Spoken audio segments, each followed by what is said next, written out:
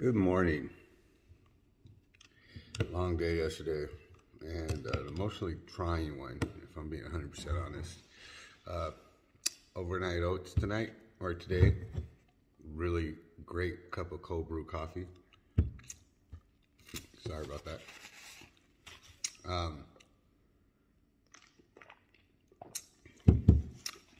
I have a bunch of content I made yesterday, but I didn't post.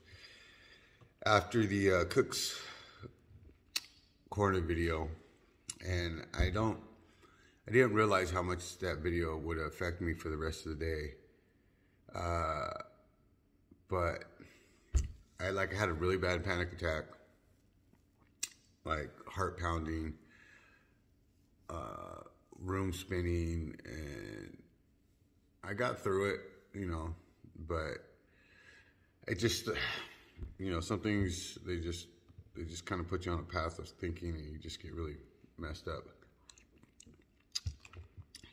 And it set me on a path all day of, am I really making a difference? Does it really matter? Self-doubt starts kicking in. Oh yeah,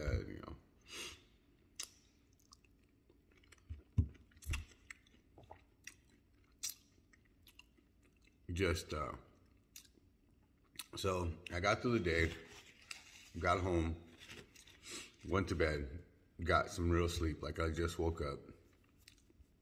Kids got off to school. And, go on, if you're vlogging and social media, you have to check your socials. And I checked in my socials, and someone that I consider a friend, not a family member, not a survivor, a friend, a true, genuine friend, makes this post about how she's gone to the gym, she signed up for a membership. And the funny thing was, I'm like, why am I getting this post not in my feed, but it was in my notifications? Well, she had tagged Love Wins and me, thanking us for always saying, do things that you're afraid to do so you can do things that you're afraid to do and get comfortable in the uncomfortable. And I needed that. She didn't know that yesterday was a really hard day for me. I don't want to say I put on a brave face, but when something like Cook's Corner happens, I have trained myself to instantly go into how can we help mode.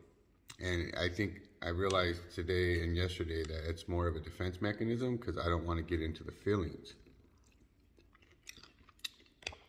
And when things slow down enough and I'm by myself, that's when the thoughts kick in. That's when my PTSD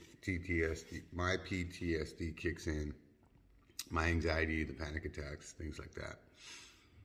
And that's where it's, that self-doubt, it'll get a hold of you, and then it just starts digging. And so yeah, yesterday was kind of a rough day, especially in the afternoon. And to go to bed and be like, okay, I'll start tomorrow, get fresh, and that be the first thing I see was really what I needed. So Melissa, thank you so much. I appreciate you being open to the universe to allow yourself to hear my message and post a thank you to me, because I really needed it. We all have these missions and these passions in life, and we do it. If we're truly doing it because we're doing it for the right reasons, you don't need the attaboys and the pats on the back. And it wasn't that I needed that. I wanted I needed some type of confirmation that it doesn't matter if only one person's hearing my messages. Then that means that my messages are for that one person. In a perfect world, I want my kids to be able to have. See, this all started with the one video to Jelly to thank him. Then it was, okay, I'm going to post one video a day at least. We all know how that's going. One video a day, so at least for 1 year, I just made a commitment for 1 year so my kids would have a year of my life of a daily vlog to know that their dad never gave up and always pushed forward. Then it turned into my Pretend Gary Vee challenge, 7 to 15 times a day to grow my digital footprint so I can help change the world and get the message farther out there.